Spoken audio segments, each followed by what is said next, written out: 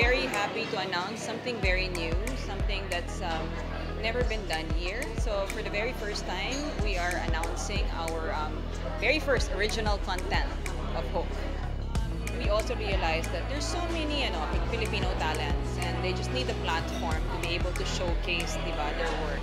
So HOOQ is one platform where filmmakers can really showcase and their films or TV dahil mapapanood kami in different parts of the region. When HOOQ approached us for the series to be done, there were no other topics. It was, we want on the job and we want to produce a series for it. And where else can we have the opportunity to explore what we left behind with the first OTJ done with a platform such as this? So immediately we were excited.